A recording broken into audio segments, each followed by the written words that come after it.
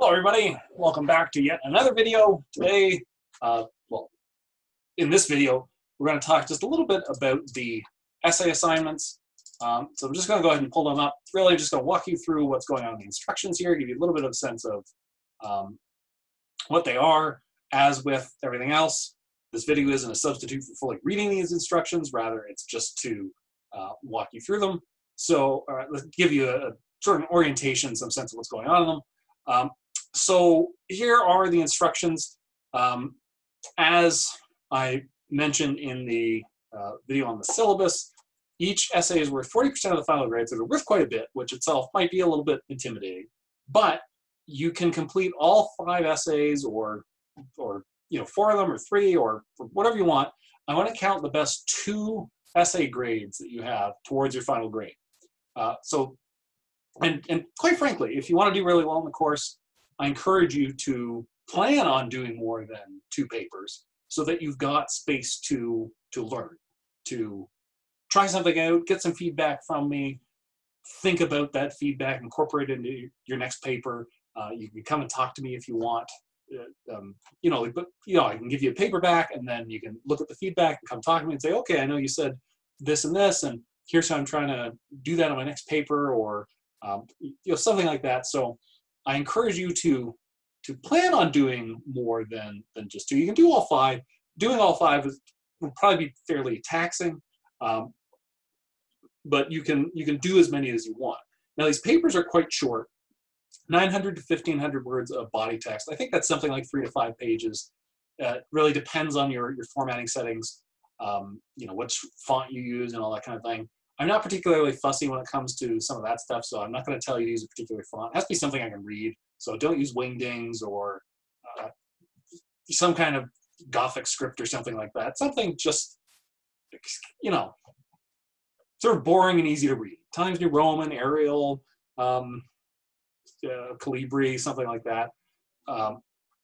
So something like 3 to 5 pages. It's really the word count that matters, not the page count exactly. And the word count is really just body text. So it excludes your name. If there's a title to it, bibliography or works cited or a reference list, that doesn't count. Citations, so footnotes don't count, or in-text citations don't count either. It can get a little fussy in terms of trying to figure out exactly how long it is with those in-text citations, but I can figure that out if I really need to. There's a 5% penalty for not double spacing the essay, so double space the paper. One thing I want, it makes my life an awful lot easier, both in reading and trying to mark it up. So double space the paper. I don't want to apply that penalty to anybody, but it's there because I know from experience if I don't have it there, I'm going to wind up getting some papers that aren't double spaced, and that's just going to make my life more difficult. So it's really there just to encourage you to double space the essay. There's also a 5% penalty for going over or under the word limit. So for every 50 words or part thereof over or under the specified word limit, there's a 5% penalty. So if it's 1,501 words, that's a 5% penalty. If it's 899 words, that's a 5% penalty. So 850 to 899 is 5%. 800 to 849 is a 10% penalty for getting too short. Same with going above. So 1,500 to 1,549 or 1,550 is a 5%. 1,551 to 99 is another one. So stay within the limit. And why am I putting that penalty on there? Really, it's because part of the assignment here is writing to length. If you have that much space, what can you do in that much space? That itself is a valuable skill to have. As with the argument assignment, turn it in digital receipt when you submit the essays. If you don't get that receipt, you didn't actually submit the essay yet. So what are the essays doing? Really producing arguments that engage with the course material somehow. So the essays, because they're short, they are quite short. Part of the challenge here is trying to fit everything into the essay that you need to fit into it and produce a high quality product. So what the essays really need to do is isolate some aspect of the course material. So they're not supposed to be comprehensive. They're not supposed to explain everything, but rather they're supposed to briefly explain the relevant course material with proper citations, take a clear position on that material, so stating a thesis, offering a conclusion, and providing good reasons in favor of that position, and then raising and responding to some kind of potential objection. So the argument assignment offers a bit of a sample of this, because there you have to state a thesis, you have to state a conclusion, you have to provide reasons, you have to raise an objection and answer the objection. The essays are asking you to do the same thing, but also asking you to engage with the course material and explain it, cite it, make your argument connect with that material rather than just be some separate argument about something else. Each essay should make clear connections between at least 3 pieces of course material, right? And it should utilize at least 1 film and 1 reading. So it could be 2 readings and 1 film, it could be 2 films and 1 reading. You might even talk about 4 pieces of course material, potentially even 5, potentially. You don't need to. So part of what's going on here as well is really orchestrating voices, pulling things and saying, okay, in this film, we've got the scene that's really interesting. We've got this topic going on. In this reading, somebody's putting forward the argument that, on the topic, making this point. And here's how that would apply to what's going on in that film, or something like that. There are questions below, and we'll get to that in a second here. So you should make clear connections between the films and the readings. Part of what you're doing is pulling these things together, because of course, in this, the organization of our course here, we've got these films, we've got these readings, and sometimes the readings directly connect to each other, but not necessarily, but they're going to be on the topic. They do connect to each other, they just don't make the connections on their own. And of course, we've got the films that are on similar topics, so there are connections waiting to be made here. And a lot of what went into my design of the course is trying to pick course materials that have the ability to be pulled together in this kind of way. Now, so you've got to take 3 pieces, draw some connections between them, and then really take up some kind of position. The essays are argumentative, right? This is what I'm looking for. I'm looking for arguments. I'm not looking for a movie review. I'm not looking for a summary of the reading. I know the reading, I know the films. So don't tell me all about them. Don't waste space, right? Just talking about parts of the readings or the films that aren't relevant. Now, so part of what you also have to do is really think about what really matters. In particular, what really matters for the questions you're trying to answer, for the points you're trying to make. That's really another one of the skills that you have to keep in mind. So what you can do in terms of good moves with the films and the readings, you can use the argument or arguments in the readings to draw some kind of conclusion about particular actions or events in a film.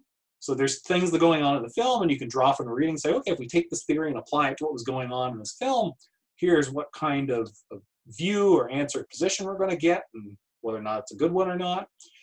You can go the other way. You can use the particular actions or events in a film to draw conclusions about the arguments of particular readings.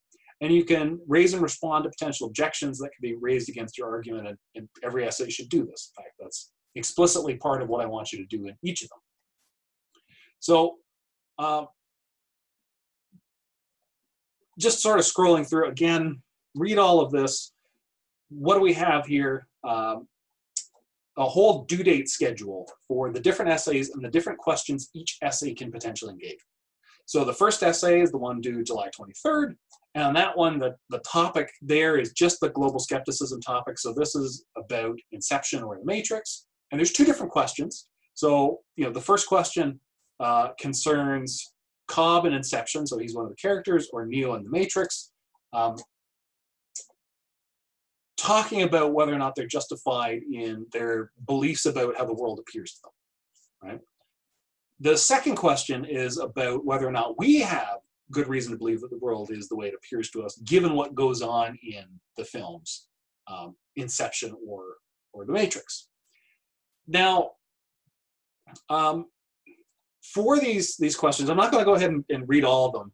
They might spoil some of the films, so if you haven't seen the films, in looking at the essay questions, it might sort of tip the hand a little bit and tell you what's going to be going on in the film or what's thematic.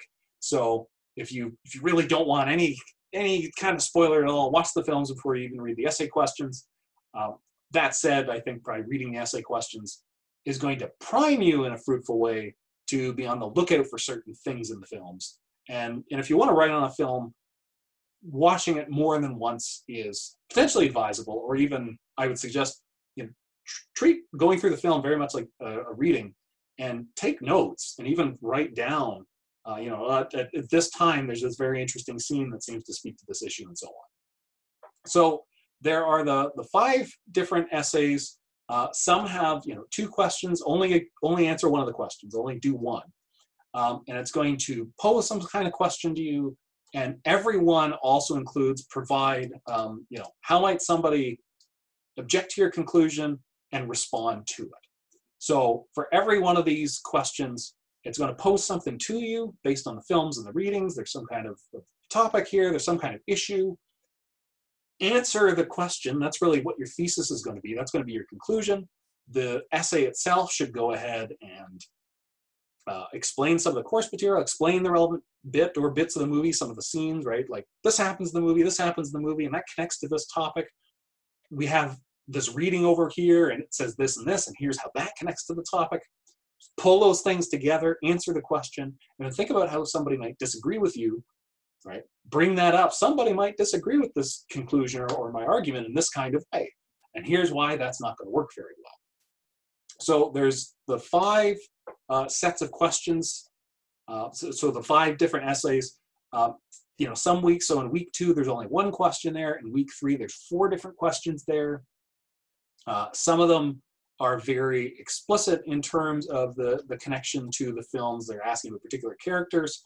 For instance, for essay 2, the question there, I didn't even explicitly mention one of the films. There's going to be 3 different films for that one: Inception, The Matrix, and Ready Player One. So I didn't explicitly mention any of the films, in part because I want to really leave that one open for you. It's only 1 question, but you can try to go about answering it in a number of different ways. I'm not going to say any more right now, just because when you watch the films and we go through that course material, should become fairly obvious, different sorts of ways you go about it over time. But now there's a whole page here on the 4th page of points to keep in mind. Read these carefully. These are in many ways detailed. So they talk about citations. Make sure you provide page numbers, even if you're using APA format and you're only paraphrasing. I always want page numbers. Be specific. That's really keep in mind. Provide timestamps when you're referring to films and citing particular scenes. Be specific and cite particular scenes. Cite particular points made in the readings. Don't just talk about them generally. Don't just sort of wave your hand and say, oh, yeah, there's this film and it's about this topic and there's this reading about it too, and that's pretty cool. Right? Like, get precise, laser focused, zoom right in on something and tell me about it. You should be thinking in every sentence of your essays, how is this really contributing to supporting my thesis? How is this supporting my argument? How is this giving my reader good reasons to agree with me? That's really what I'm looking for, and ultimately I'm going to be evaluating the essays based on a number of points, and we'll get to the rubric below, but the clarity and sufficiency of the reasons provided to support the conclusion provided is really the biggest thing I'm interested in. It's not whether or not you're right. We're doing philosophy here. In some sense, for an issue to be philosophical means there's no obviously right or wrong answer to it. So really it's a question about whether or not the argument you put forward is the kind of argument that, one, is clear. It's the sort of thing that somebody could read and fully understand, say, well, that really gives me some reason to believe the position you want me to believe. So is it clear? And 2, is it at least potentially rationally convincing? Right? We're probably not going to convince everybody. That's just how these things go. We have different views on different subjects. But is it the kind of argument that it is a strong argument that even if somebody wants to disagree with you, they're going to have to look at it and say, well, I need to figure out some way to, really object to what you've put forward here because you've put forward strong reasons. And of course, I'm standing in as the sort of ideal arbiter of what makes for a good argument, but I'll sort of, make a little pledge here that I'm not going to bring an awful lot of biases, my own views to the table when I'm doing this sort of thing. I've read essays that I really give top marks to, and I think they're just fabulously put together that I ultimately disagree with. But it's really that question of, the sort of argumentative standard here. This is a second-year university course. And so when I'm thinking about, how well is that argument put together, I'm keeping in mind that thing, it's not like I'm expecting the same thing out of this that I would out of a PhD dissertation or something like that, right? Given the exposure you've had to the material and the films and the course material and the discussions and everything, did you articulate a clear argument? Does it hang together in a sensible way? Does it offer good reasons in support of the position it has? Or do those reasons not really show what it's claimed that they show? So just coming back to these points to keep in mind, which read over, use the original sources, right? Don't just cite the lecture slides all the time or the video lectures. Actually cite the films, cite the readings. You can cite the lectures or lecture slides when they add something new.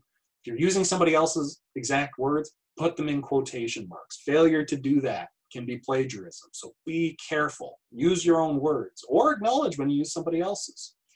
Go to the library website. That's where you're going to find information on how to cite properly. I expect you to cite properly. In fact, there are some points at stake for doing that, but we're not going to take a whole unit out of the course to talk about how to cite. I don't care which style you use. You can use Chicago, MLA, or APA. You can use any of those three. Just pick one, use it well, use it consistently. So if you're already using one, or you have a favorite one based on other coursework you've done, use whatever you want. Just keep in mind, I want timestamps for the films, I want page numbers to the texts. So consider that the one wrinkle based on whatever the other sort of normal way of using those styles are. Let's see, keep the language formal and professional, define your terms when you need to, assume your reader is an intelligent and unbiased person. So they don't have the specialized knowledge you do, they haven't read our course material, they don't have all that special stuff you do. But it's an intelligent, other undergraduate student. Really, that's who I'm thinking here. So if I have had to explain a term to you to make it clear because it's something new, you should explain the term if you're using it. Not only does that make it clear what, to a reader unfamiliar with the term, what it means, makes it clear to me what you mean when you're using the term. So clarity, clarity, clarity, clarity is what I want. Make your arguments as clear as possible. If they have any assumptions, try to flag those. Just clearly indicate, well, look, I'm assuming that this is true, and from that, something else is going to follow. So think about that. The essay should have brief introductions and conclusions, like no more than half a page each. Remember, these are short pieces, so you've really got to get to the point. There's a bit of a checklist here in this last point. So introduction should achieve the following. Identify the topic of the essay, right? What's the subject matter, right? Something like, is reality the way it appears? Does something have to be real to be valuable? Right? Something like that. Identify the key materials used. So just name the films or and the authors of the names of the pieces you're using. State a clear thesis that anticipates the reasons to be offered in favor of it with a because clause, right? Just think back to the example instructions for the forums. Human cloning ought to be banned because something, something, something, right? And that what comes after the because, those are going to be the reasons you're offering in favor of your position. And so that's going to tell me what to be on the lookout for. And provide a rough outline of the paper so the reader knows what to expect, right? And so in thinking about the introduction, one, don't put any filler in there, right? No, philosophy is really important. No, people have talked about this subject for 1,000 years, right? No. Put in a sentence that does each of those things, and you'll have a good introduction, right? A sentence that identifies the topic of the essay, a sentence that identifies the key materials to be used, a sentence that states your thesis and anticipates the reasons, a sentence that outlines what the paper is going to do, right? First, this paper is going to explain how this topic appears in this film, and then it's going to go on to discuss these two articles and ultimately support the thesis or something like that, right? Like just what are the sections? What are the big moves? What should I expect? Is it going to be organized thematically, topically, by subject material, right? Just in a sense, what can I expect? What's the order going to be? Am I going to hear an explanation and then an argument, or what's that going to be like? Keep it really brief. And the conclusion ideally, really no more than a third of a page. Briefly summarize the paper, restate the thesis and the reasons offered in favor of it, and briefly restate the whatever the objection was that you considered, every paper should consider and respond to an objection. So what was the objection? How did you respond to it? And note any limitations on the argument. You had to assume certain things, or there are certain parts you just had to set aside. What were those? So keep them brief. The introduction, conclusion, really just try to get to the point for the whole paper. Just try to get to the point, right? No filler, no content that's just window dressing. None of that, right? So every sentence should be trying to achieve something. Now down at the end here for the last few pages, there's a rubric. So there's 6 components to the rubric, and then there's 4 potential levels. So when I go through and grade the paper, I'll go through and give you a score on the rubric, which is built right in to Turnitin. So, you know, for writing, if it's really well written, you've got a comma out of place and there's one word not spelled right. That sounds like excellent writing. So you'll get a level 4 on the writing. Right? Level 3 is good. So level 4 is A range. Really, this is the way to think about the rubric. Level 4 does not mean you got sort of 4 out of 4 on writing. Right? So the rubric is qualitative, not quantitative. The rubric doesn't add up to a final grade. Rather, it's indicative of how the various parts, the quality of the various parts of the essay. So the writing, excellent writing, might have a few little issues in it, you know, maybe a few little issues, but largely, you know, really, really well done, right? Good, level 3, it's really B range, right? B range, anywhere sort of in B. It could be a strong B, a weak B, anywhere in there. This is where we've got some issues. There's certainly some improvements that can be made in the writing, but largely speaking, sentences are put together well, it's understandable. Nothing in the writing really poses a barrier to you know, understanding what's going on in the piece. Level 2, that's really more like C level. This is where we might have some sentence fragments, probably several issues in the grammar or spelling. Those issues might be interfering with actually understanding the points that are being made. Level 1, lacking. This is really a DF range on any of the components. Say for writing, that range would be that I have extreme trouble understanding what's going on in many of the sentences. Right? Just based on the way they're put together, the spelling, the grammar, sentence construction, and so on, it's very, very difficult to understand what's actually happening in the sentences. The structure of the paper, this is overall organization, as well as the introduction and conclusion, right? I'm not going to go through each of these, but here again, really, when you're looking for qualitative description of the best kind of work, look for the level 4, right? Look at the excellent. Sentences connect in a fluid manner. Paragraphs exhibit logical structure and ideas within themselves and connect to each other intelligently. The essay contains a succinct, detailed, and informative introduction and conclusion. Right? That's, in a great paper, top marks, that's what I'm looking for. Then we've got thesis, the essay's central point, its conclusion, right? You're gonna have a clear, carefully worded thesis, present at the outset, kept in focus throughout the essay. The thesis is worth stating and defending, and it clearly anticipates the reasons provided for it. That's what I wanna see, that's the best. Quality of the critical engagement, your argument, the reasons, right? The essay supports its thesis with excellent reasoning. The reasoning is careful, detailed, and precise. Full answer to the essay question is provided. A worthwhile objection is raised and responded to in a plausible manner. And that's what I'm looking for in the argument. Explanation of the course material, right? Relevant material is accurately and aptly explained without including extraneous material. So you really pick out what you need to, you explain it well, succinctly, where it's detailed, accurate. And of course, citations, the use of the course materials. This is the longest piece and it really sort of spills down there. So you've got sufficient notes. Whenever you've made a claim about what's going on in the material, which is really something that goes beyond common knowledge, right? You say, oh, in this piece by this author, they say this thing. Well, where, right? The average intelligent undergraduate student doesn't know that. They have to be shown that. There has to be evidence for that. This is what citations do. So when you're making claims about the course material, you're pointing to where those, where it happens. You're pointing to the evidence. So if anybody ever asks, well, I'm not sure, show me. That's what the citations are doing. They're showing.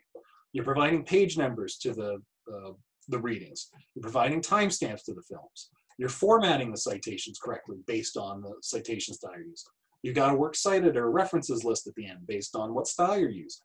So if you're using APA, you have a references list. If you're using works cited, you've got MLA, you've got a works cited. If you're using Chicago, you've got a bibliography. So if you use the long notes in Chicago, you don't necessarily need a bibliography, but that's a particular point in Chicago. So take a look at the rubric, right? Look at the excellent range. When I give you the essay back, when I've graded it, you'll get it back and you'll have a level for each part. So for each 6 of those, right? Best papers, it'll be level 4s all the way, excellent all the way. Even if you get level 4s all the way, as I've said, what that's indicating is that every part of the paper was in the A range of quality. So if you have level 4s all the way, that doesn't mean you get 100% of the grade. It's not that there's 4 levels, 6 parts. It's not that I'm grading it out of 24 points, but rather each component of the paper was in the A range. It could have been at the top end of that, could have been A+, could have been A-, but it'll be in the A range. So if you get a paper back and you've got all 4s on the rubric, it was certainly an A range paper. You get it back and it's all level 3s.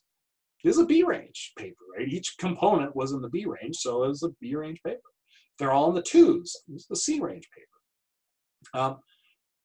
Now these, of course, it's highly likely, well, okay, it's very common that a paper is not getting all the same scores in the same range, right? The writing might be excellent, but the thesis isn't very clear. Or the structure is wonderful, but there aren't enough citations, they aren't formatted properly. So you might get a mixture of scores, right? You might get a level 4 on the writing, and a 3 on the structure, and a 4 on the thesis, and a 2 on the critical engagement, or whatever it might be. And then these do come together. So when you're thinking about the course, the writing and the structure are the 2 pieces that matter, but in some sense matter the least on their own. But if the writing is unclear, or if the structure is somewhat jumbled, you know, things aren't organized in a sensible manner, or there's a solid introduction and conclusion there, that can actually get in the way of the clarity of some of the other components. So the writing and the structure on their own are, in some sense, worth the least. So if you sort of look at this and go, oh, I don't think I'm a good writer, don't focus too much on that, right?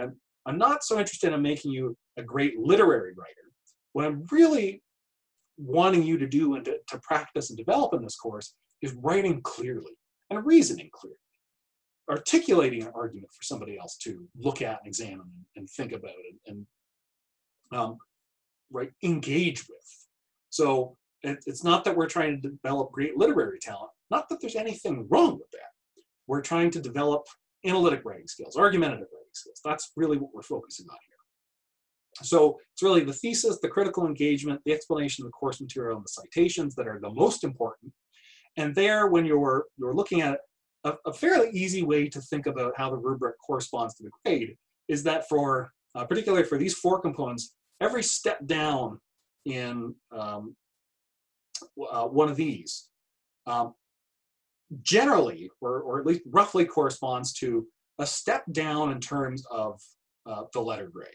So if we're thinking, you know, the best paper is an A+ paper, and again, I'll reiterate that paper might have all level 4s and all be excellent. It's still not an A+ paper because not every one of those components was the best it could have possibly been, but was strong enough that it's in that A range, that excellent range.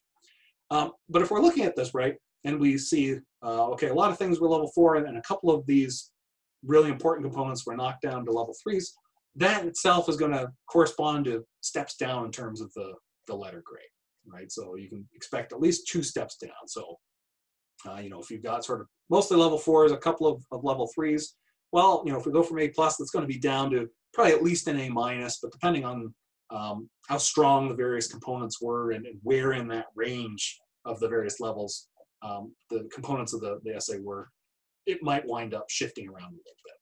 So I'm happy to talk more about that at some other point, particularly if you want to come talk to me once you've gotten some feedback on a paper. If you get a grade and you look at it and you say, oh, I'm just a little uncertain about what went wrong here or why I got that rubric score on that component, by all means, feel free to come and talk to me. Once we have a paper in hand and I've read it and provided comments, that's really when we can have our most fruitful discussions. But if you've got something ready ahead of time, if you want to run something by me and have me look over it, this condensed course makes it a little difficult to do that. But if you plan ahead and plan some time to come talk to me, send me a bit of a draft of something, I can try to give you some preemptive feedback on that as well. Okay, I'll go ahead and stop this here.